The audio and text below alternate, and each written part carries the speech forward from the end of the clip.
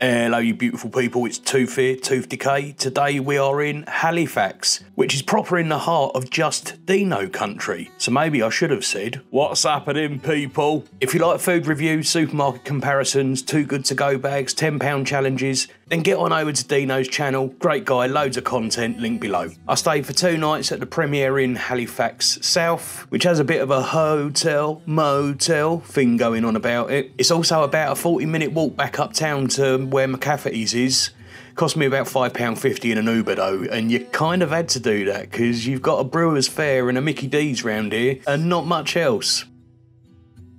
McCafferty's was a recommendation from Just Deano, so I popped in for a Guinness and tried my hand at splitting the G. I kept overshooting the mark, so I had to keep trying, which felt like a good idea at the time.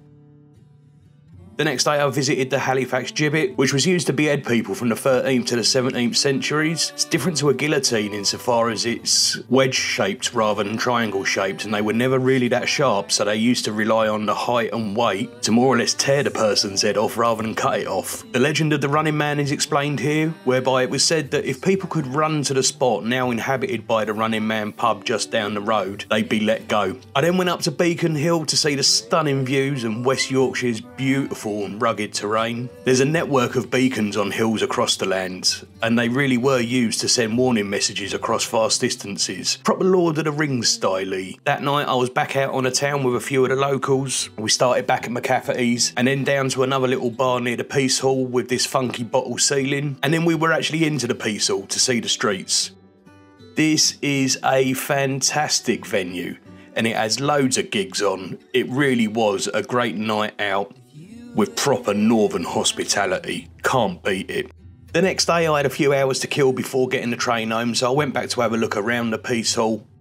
It has loads of little independent shops here, and there are bars and cafes dotted around. It's just a really nice space to be in. You wouldn't want to visit this part of the world and not come and see it, put it that way. I wandered out to the Westgate Arcade because I was really craving a full English breakfast, and a little restaurant called La Luna scored really high on Google, so in true Gary Eats style, I gave it a go. There's another great channel if you like restaurant and cafe reviews, Gary Eats, link below. That, folks, one of the best breakfasts I've had for a very long time. So the toast was a bit of ciabatta and it was crisped up nicely, but not so much that you break your teeth. The beans were tomatoey and sweet and a nice thick sauce on them. The sausages were meaty and herby and had a really good flavour.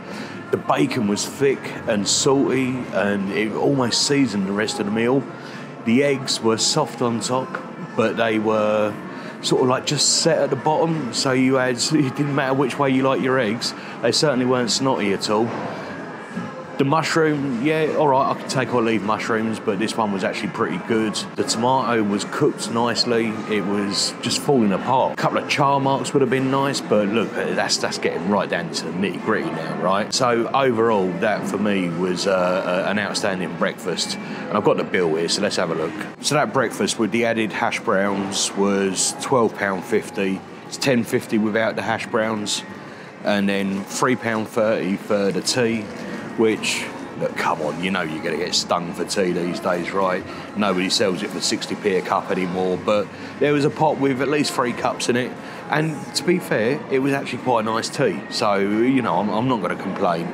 So the whole bill came to £15.80, and then they did add on the optional service charge, which was £1.58, so it was £17.38. Now, if you just went in there and had the breakfast, no service charge, whether you added the hash browns or not, and the hash browns actually were really crispy, they were gorgeous.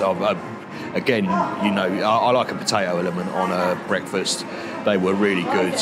So if you ignore the fact that I added that on, at £10.50, that is amazing value. I would definitely say go and have some of that. Even with the hash browns, £2 extra, I still think that is outstanding value. I look at some of the local cafes near me, and do you know what? You ain't getting away for less than a tenner, and most of the time it's absolute shite. So yeah, so if you happen to be up in Halifax and you're around the Peace Hall, definitely come to La Luna.